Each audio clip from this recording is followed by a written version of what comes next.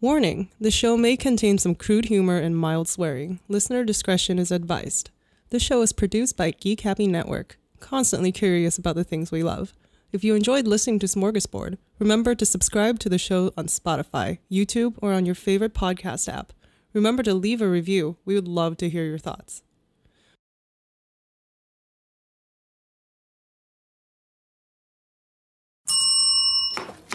This is Smörgåsbord!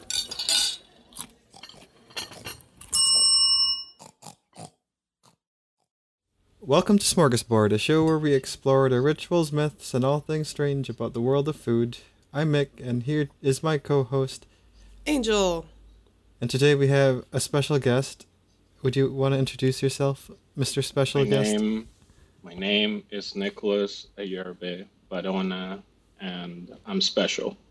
I thought you were going to go on a rap here. or something. I was born special. I have special needs. What kind of special carbonated needs do you have? Carbonated needs. Carbonated needs. I need the fizz. The fizz. So do I. This is why I'm chugging some Rockstar right now. So, This is my breakfast smoothie right here.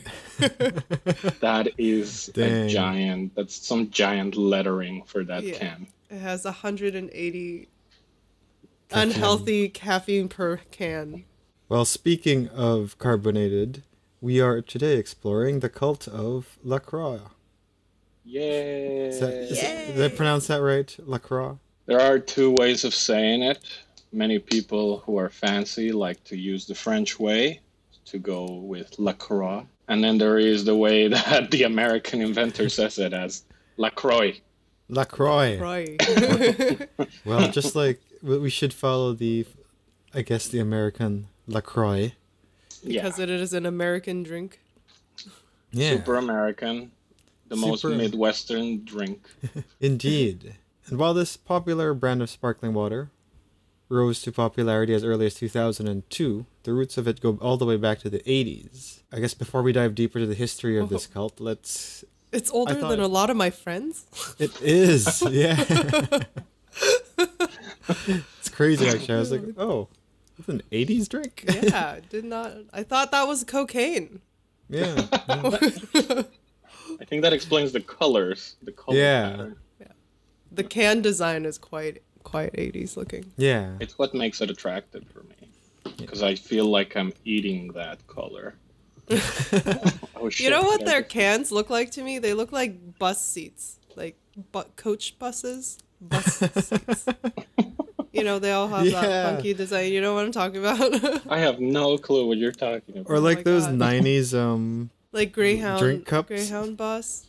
Oh, yes. Yes, I right? do know what you're talking about. Right. So when you get like a public bus or whatever and you're traveling and like they're just covered in this weird felt that makes you feel uncomfortable, like it's a party? Yeah. It's inviting you to sit there. It's a party on your butt. No, we haven't. La Croix, No. party in your butt. Party.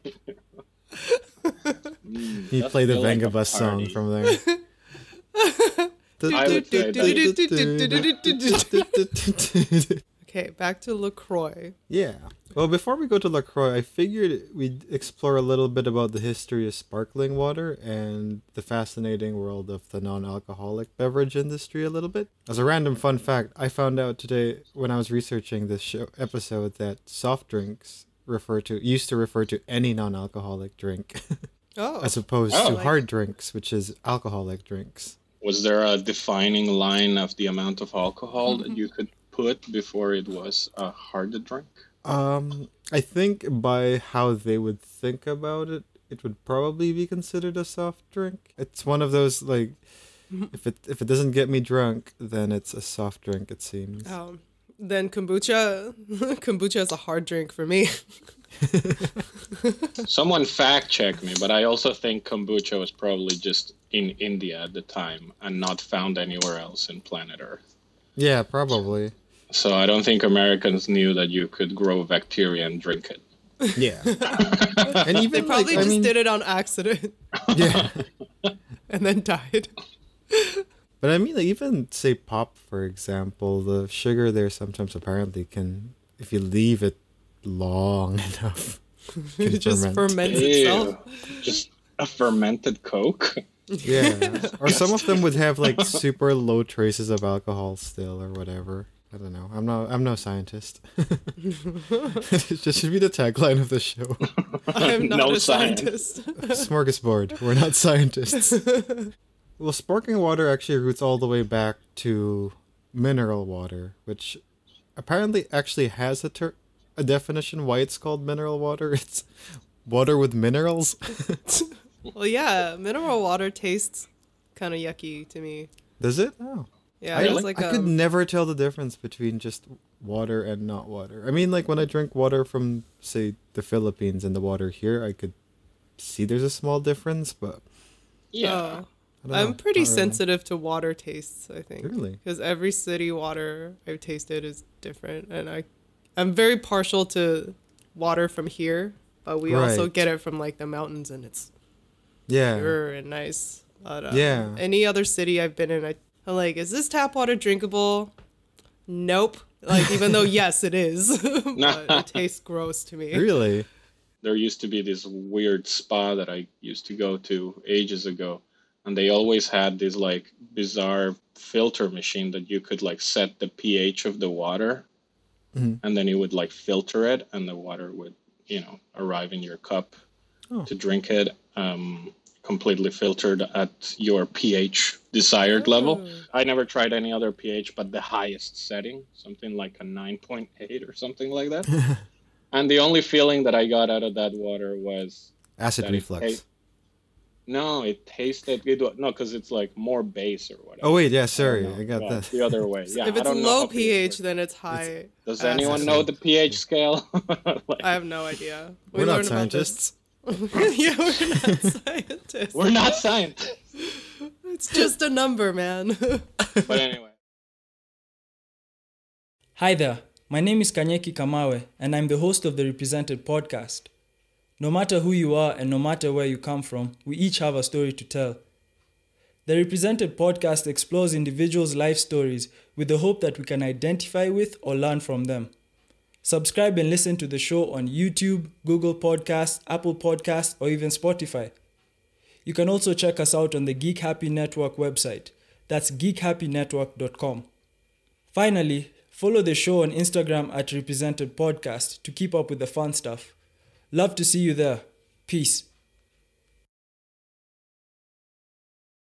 Yeah, well, that's what it is with mineral waters. It just has different kinds of substances, say like magnesium or calcium or sodium, or things that kind of exist in the water. They just kind of dissolve into the water through natural sources. So, for example, you could have a lake with sand or rocks, like limestone, for example, that it might have over time start having the limestone dissolve into the water. You don't really see it, but then you'll have those minerals there.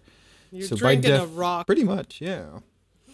So by definition, what would be considered a mineral water would have at least 250 parts per million of minerals dissolved into the water. So I think it's like 1 part is about 1 milligram per liter of water.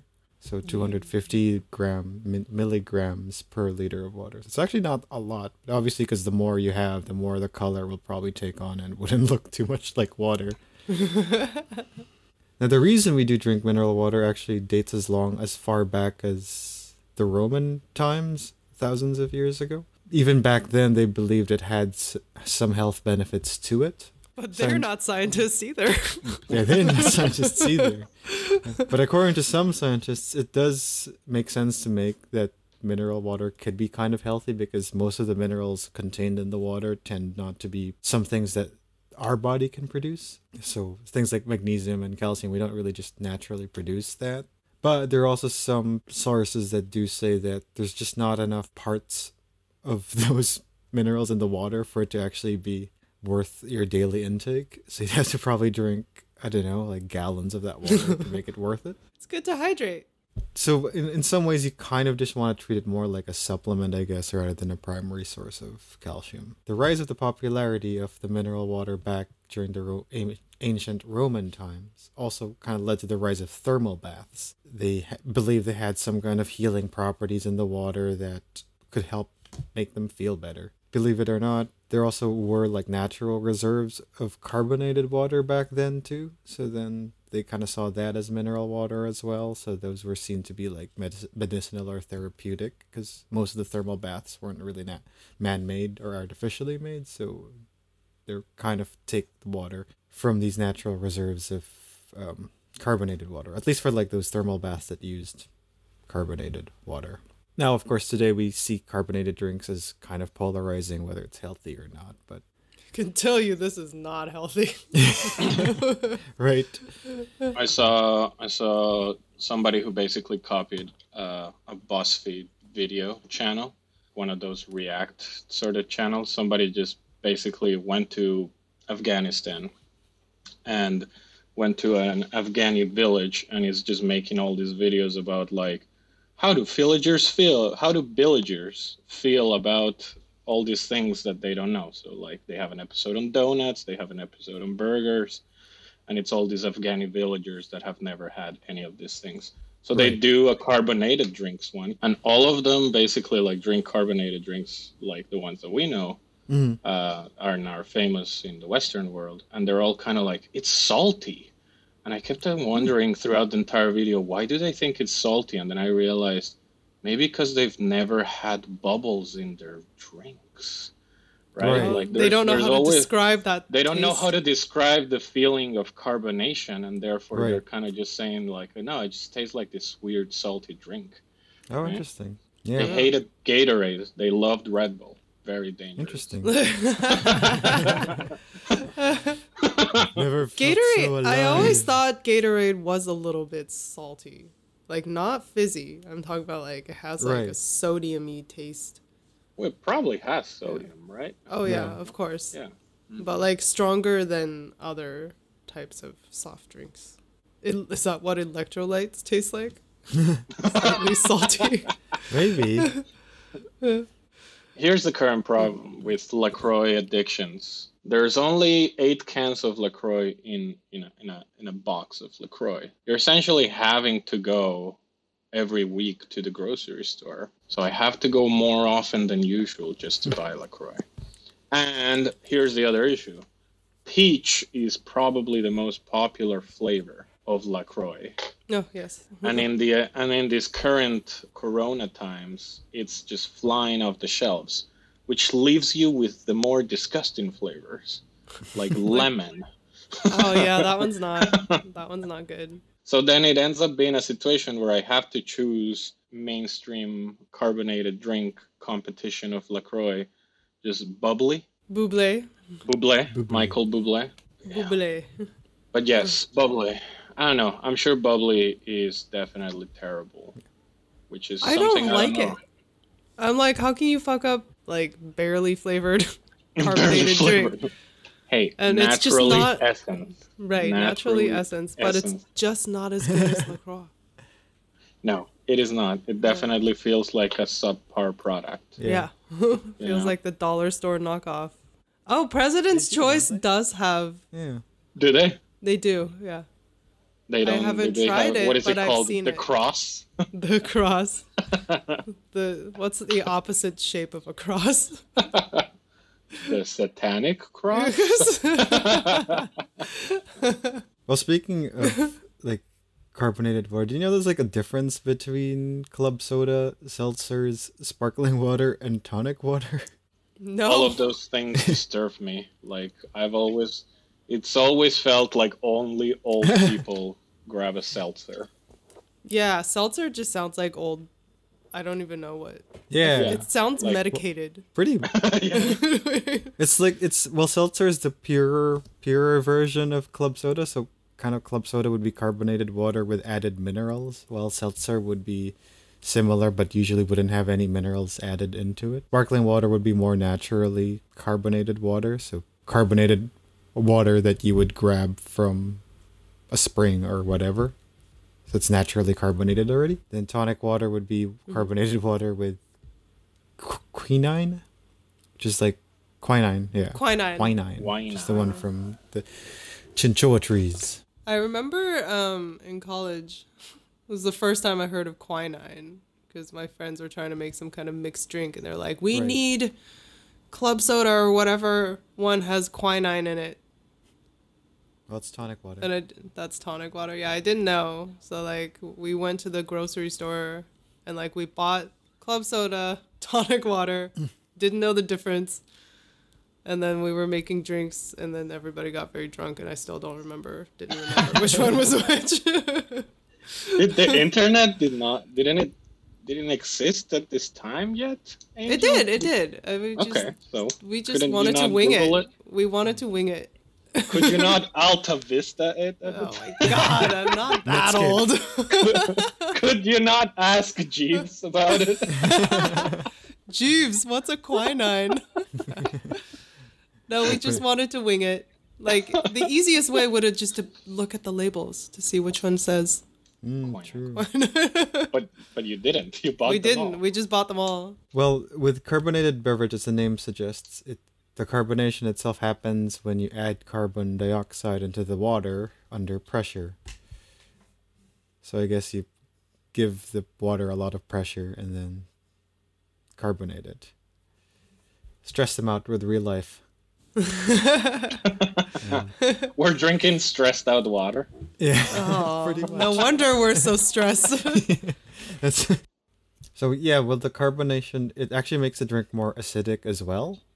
So that's probably why a lot of people like pure water to be with a high pH, because maybe it's their way to get away from a more acidic drink. Like we did talk about, you could find these carbonated water naturally. It usually happens with limestone, which is a carbonate rock. So the rock will dissolve the carbon in the limestone, and then that adds the carbon dioxide to the water, which then creates carbonated water naturally.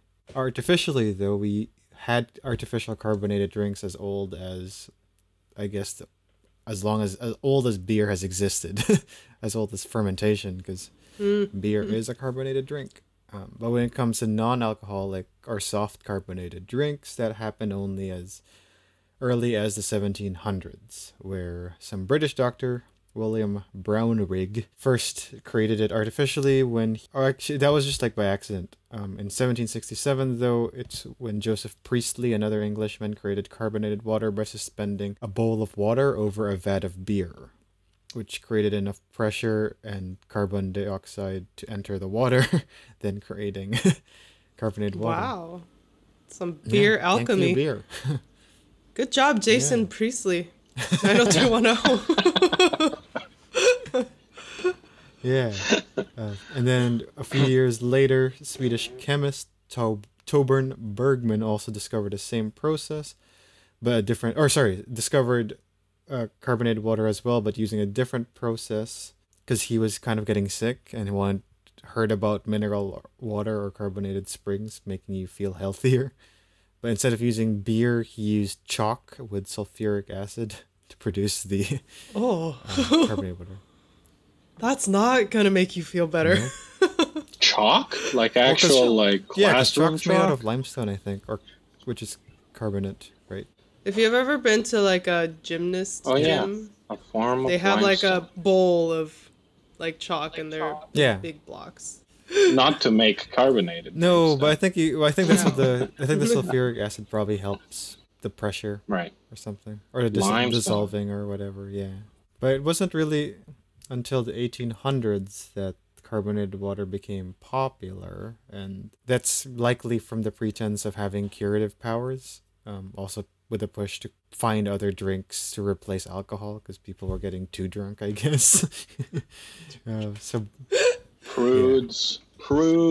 It got so popular that by the 1830s, you start having more complex carbonated waters by having flavors now added to it, which also believed to not only improve flavor, but also make it more healthier. So you'd see things like ginger or lemon or I don't know, rose petals, I guess, or something. Or, Coca-Cola original formula with cocaine in it. Yeah. That's by 1886. You see J.S. Pemberton adding that. Cocaine and koala nut.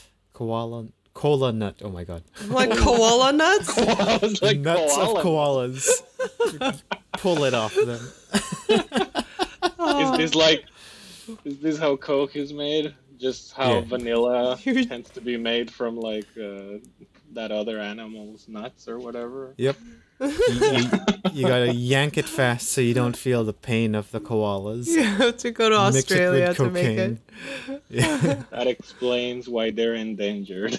But what's interesting back then is that you didn't actually find or buy these products in the groceries. Its perception for healing properties and the ability of them to be able to create these chemical concoctions, pharmacists were actually the places you would go to buy a lot of these carbonated waters. If you wanted carbonated water of any sort, you would go to a pharmacy to buy it, because then they would be able to create it for you. It wasn't until the 20th century that we would really see it leave pharmaceutical shelves and enter the groceries or stores. And a big reason for that isn't actually the health reason, it's because of technology. It was during the 20th century that inventions of the glass bottle or bottle caps came to be, and that led to it to leave the pharmaceutical side and enter the grocery and common people's purchasing. Technology. Yeah. And that's where we really started to see carbonated drinks not become a health product.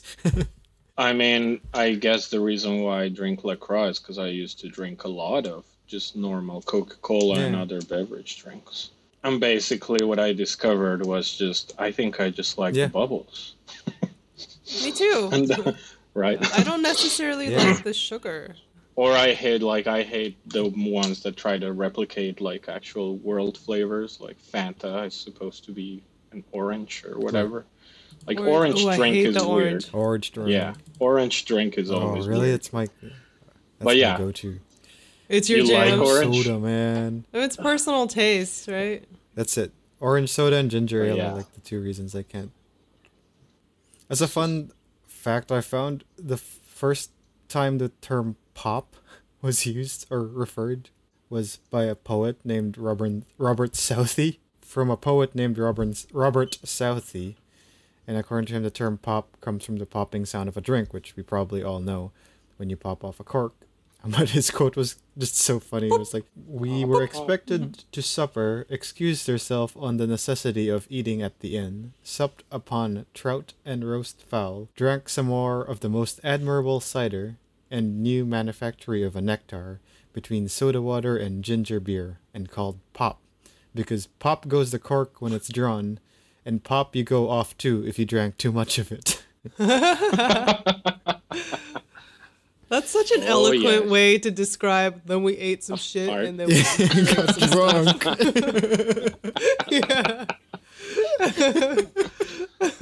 I guess I Pretty wonder much. what side are you popping out? He didn't necessarily explain what side you pop from. Yeah. Oh yeah. I want to write Both write sides, I in that guess. language. I wish to write in a flowery way. I don't say pop. People here say That's weird when you like go That's to a Canadian thing now. it is a right? Canadian. Yeah. It is a very Canadian thing. Like obviously I speak Spanish, so when I was living back home, people would just call them. I guess people just called them Cokes, to be honest. Yeah. It's like colas, right? Like it didn't really matter. Yeah, if you go like, well, I want a Coke, they'll just be like, which one, right? Like Fanta. Oh, right. Yeah. But here, if you say you want a Coke, you get literal Coca-Cola. Yeah, no, you get a Coke. Yeah. If you want Coke, it's different. I think that's a lot of what you guys were saying is, I think, really how LaCroix got popular as well, because that's really how the modern beverage industry is now too. Like, there's a big shift over the past 10, or I mean, for a long time now, but I think a lot of the beverage industry is feeling it a lot more nowadays, where it's a big shift from like, let's try to find something healthier, and obviously now there's just so much competition. It's not just Coke anymore, like there's so many different forms of carbonated water or drink options. 7 years ago, we were working with vitamin water, for example, and they were like a healthy drink. But they had massive issues with health drinks back then. So when we were doing research there, we found that, yeah, it was big because then people didn't like drinking vitamin water because it was too unhealthy as well and all that. So it's crazy how all that stuff kind of comes into play. When we were doing research there and surveying people, one of the people from Atlanta, I think, all of a sudden just like screamed out. When we asked him what their favorite drink was, he was just like, grape drink. I feel you. But yeah, there's so many different options nowadays. It's nuts. But that's kind of, yeah. That leads us to the history of LaCroix. But Nick, why don't you tell us a little bit more about your passion for LaCroix? Because we did bring you in as our resident. My path towards LaCroix as a resident expert. LaCroix fan, yeah. You are the resident LaCroix super fan here. I think I began... Actually, I will blame my master's degree on that, because during my master's degree, there were like people who were drinking a lot of LaCroix at the time, and I just thought, oh, that's really weird sort of looking drink. I wonder what that is. And then I've always been searching for a path towards like how to get rid of Coca-Cola and other drinks in my life. I had a kombucha period before I met you guys. Ooh. Oh, really? I had a big kombucha period. And then what I discovered was kombucha is probably so acidic that it did give me actually a lot of acid reflux, which is another. And then sometime in the last couple of years, I was just like, I think just bubbles is what I like.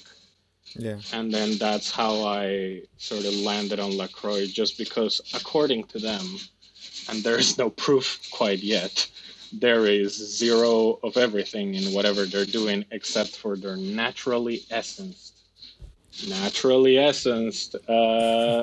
So, you look at the can, everything says 0. You look at the ingredients, and it says water and natural essences.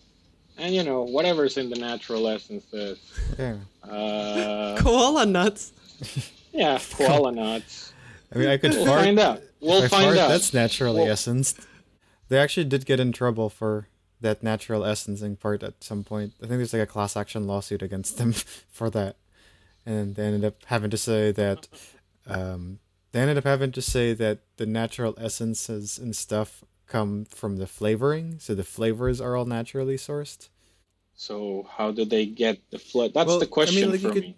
How do they get the flavor into the drink without adding anything to the drink? I think for them they ended up saying that the flavors were all grabbed naturally, but then they're never going to admit that the drink itself is natural, but they'll admit that the flavors are, and they're not going to tell you what parts are not natural. Right. So is that the magic? Is the magic that it's basically tea, carbonated tea? Is that what it is? I wouldn't even go as far as calling it tea, but it's carbonated water. I just feel like there's are they just grabbing grapefruit peels and soaking them in water, and then they're carbonating that? Well, I think maybe more of like they grab the grapefruit peels and like let it melt or whatever, pull this, dehydrate it or whatever, and pull the flavors from it and then toss it. There used to be a time when coconut was my favorite. Oh, I really like that one.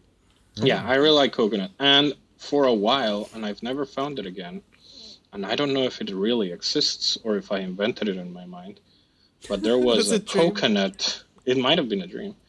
I am certain that one day I picked up a pack of grapefruit-coconut LaCroix. And that blew my mind. But it's since disappeared from existence. You told me about that, and I went looking for it, and I couldn't find it. Yeah, it has. There are very few pictures of it on the internet, too. So I think it must have been like a bizarre special edition that just disappeared.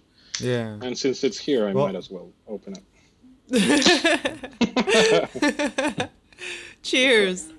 Cheers. That is what happens. I've never had a can of LaCroix in my life. Really? I've never even heard of LaCroix until you need to go. I started working in film. The first time Makes I heard about sense. LaCroix was when Yeah. I think it was a friend of mine, Drea, who was like saying that it's like a film drink. I'm like, okay, well, I guess that's why I don't know about it, because they only sell it to film people. Then I did, as we mentioned, LaCroix was founded in 1981 by the G. Heilemann Brewing Company in Oh, it's Wisconsin. older than me, and I'm old. Yeah. And it's from Wisconsin. Where The home of nobody Habs speaks Blue French. Yeah. But the name actually, LaCroix, comes from La Crosse and the St. Croix River in Wisconsin, which is a river that branches from the Mississippi. That's it. Wow. That's it. It has no French ties whatsoever. It comes from Wisconsin, None. and it's weird, like that the La comes from La Crosse, and then Wait. the Croix comes from St. Croix River. It's like, why don't you just From St. say Croix. that LaCroix came from La Crosse? They're just like, I'm it willing looks to bet cool. they didn't, but I think it's 100% just them go. This is Oh, yeah, marketing genius. That's what. But I the fun, Yeah. the interesting about it is the marketing genius didn't come from the G. Heilemann Brewing Company. It actually came when they were acquired in 2003, when the National Beverage Corporation bought them out and decided to rebrand LaCroix to what we know of it today.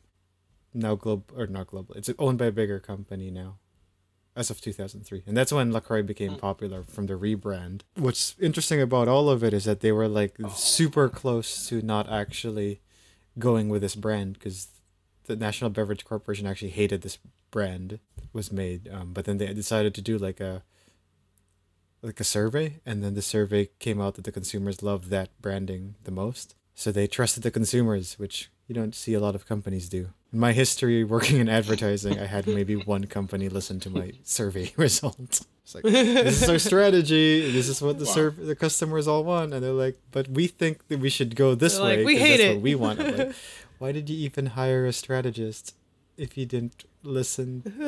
What? Hey, you got paid. Yep. It's okay. They paid me a lot of money not to be listened to. Okay, this is how genius the National Beverage Get it. Corporation is. They trade in the stock market under the 4-letter words fizz. Oh, cool. That's pretty Amazing. smart. That's pretty amazing. Set under NASDAQ and the S&P. These Yeah. people know what they're selling. No. But today there's like 25 different flavors, what I found, of LaCroix. And 3 different Wow. brands. I don't think I've explored every. There's 25 flavors, 3 brands. There's the original LaCroix, the Curate, which is the stronger flavored LaCroix, and the Nicolas, which is the cola brand. Oh, what? My name? It's named Nicole. after you. What? They listen to me. You got The sponsored. guy looking at all your stories was like, Nicolas. Oh, Holy maybe we should make a cola brand. I know. Look at this. So they got LaCroix La Cola, Nicola, LaCroix Coconut Cola, LaCroix Coffee Exotica. What Wait, is that? where do you Where get do I these? I think get mostly in the this? Oh my States. I God. think we don't get it here. Damn, gotta go America. to Wisconsin. Go. We can't. We need to We're go. quarantined. You want to go? Look at all Pamplemousse. these flavors. Well, on the bright, Yeah, I'm looking at a list of flavors right now. there's a lot. I don't see that coconut. I think they got rid of it. I think it was not Oh. favorite. Yeah. Pamplemousse was one of my favorites to begin with, to be quite fair. Well, on the bright side, I mean, you could Cucumber make your own blackberry? Ooh. LaCroix if you have a soda stream. Yeah. You can?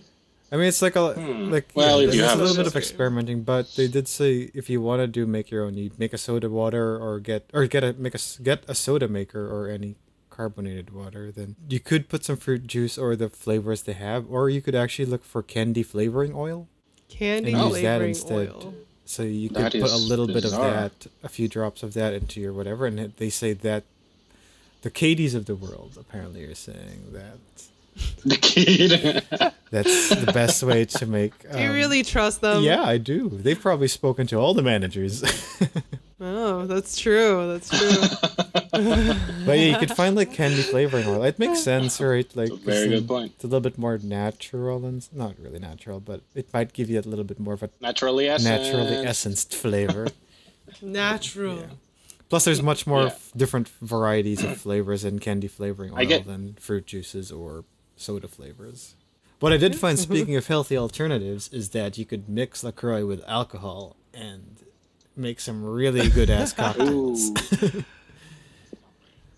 Oh, nice. For sure. Which So you have your LaCroix basic are you using? highballs, like LaCroix coconut with rum, LaCroix berry with rosé wine, cran and raspberry with vodka, and pamplemousse with gin. Those are your basic highballs you could start with. Ooh. Then you could get more sophisticated with some Nice. other cocktails. You could get some rum, get some cold brew coffee, and orange LaCroix. You could mix whiskey, ginger beer, and peach pear LaCroix to make a little bit of your own Kentucky that sounds Mule. good. I think is what it's Oh, called. that sounds really good. Mezcal, honey, and mango LaCroix. Could make your own some sort of. You I could have kind of some turn gin. that to like a mango margarita, I guess. Vodka, cranberry juice, and grapefruit LaCroix. That will make you, I think, a Cosmo martini if you want to mix it, or a Cosmo cocktail. Nice. And then you could have gin, Aperol, and lemon LaCroix. I would drink LaCroix now because Versatile. No, you could mix it with alcohol. You should. You should try it. I found the key lime LaCroix to Ooh. be my favorite. But they don't have it Key lime. everywhere. I was trying to No. convince you that it's not the same as lime. Key lime is a whole different animal. So were you very confused when you drank Sprite for the first time? Because it's lemon lime. Sprite? Sprite But it's doesn't a taste lemon like lime either. soda? No, I mean, we have Sprite Sprite. tastes- We have Sprite in Colombia, so we just assumed. I just assumed it was. So what did they call Sprite there? Right. Because here we Just- call it lemon lime soda. Or no, we don't call it, but that's what it's called. Mm. Like what's defined as. Good question. Not Tastes like sure. I think ass. they just I think they just simply said that it was lemon, Yeah, fair. Right? Yeah. right? Because again, the confusion for me is what we call lime in English here in Canada, in Colombia, lemon. is just a lemon, right? So when I was learning English, they would grab the green-looking one and basically say, "This in Spanish is lemon, Yeah. therefore in English this is a lemon." Yeah. And then it fair turns out when I came here that it's a lime. enough. Lies.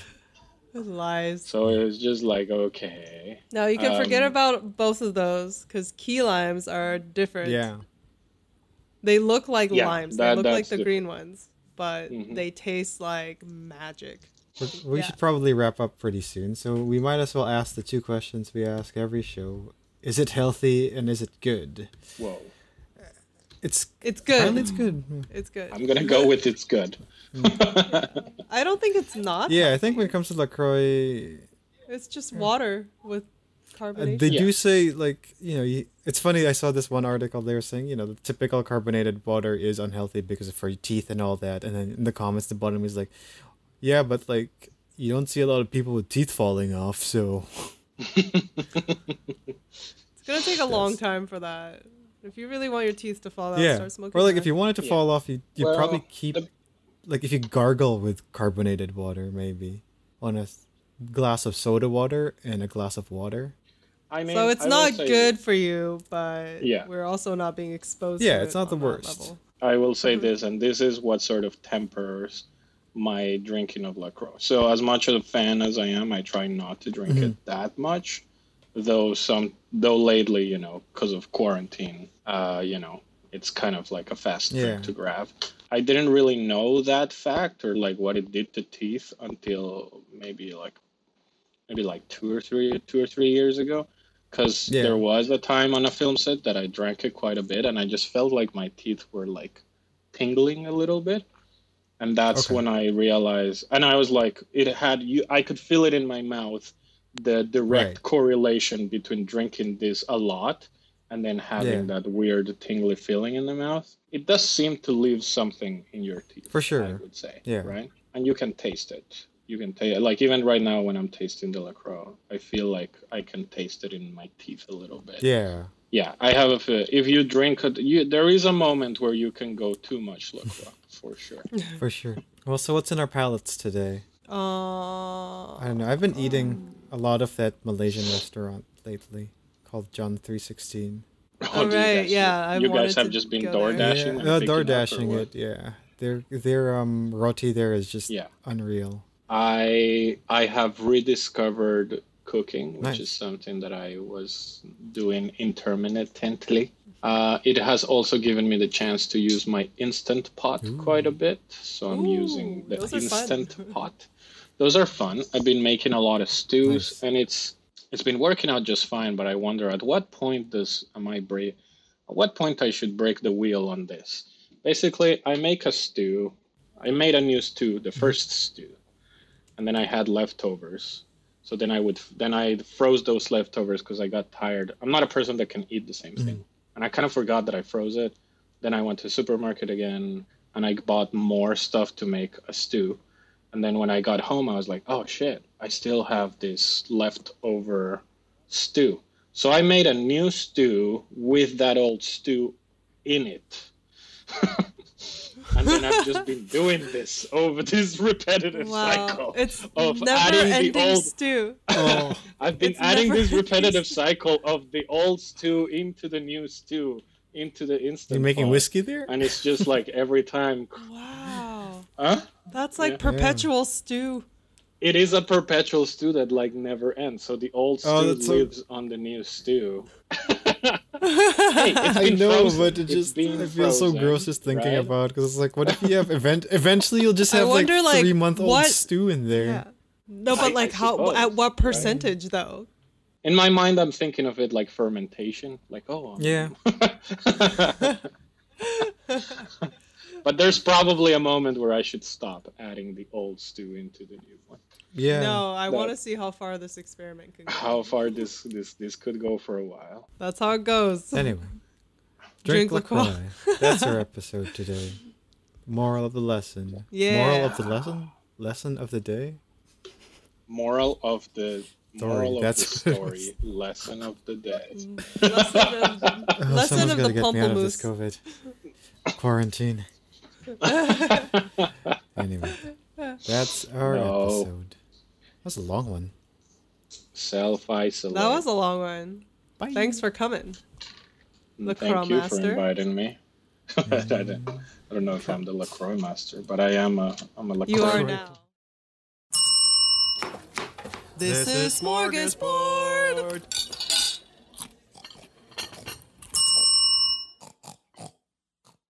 Have a ritual, myth, or something strange you want us to explore? Send us a message through Facebook at Geek Happy Network or email us at team@geekhappynetwork.com. We'd love to hear from our fellow Smorgies. This show is created by Angel Lynn and Mick Narciso, hosted by Angel Lynn and Mick Narciso, edited by Mick Narciso and Bianca Goico, logo and graphics by Angel Lynn, music by Mick Narciso, and videography by Bianca Goico.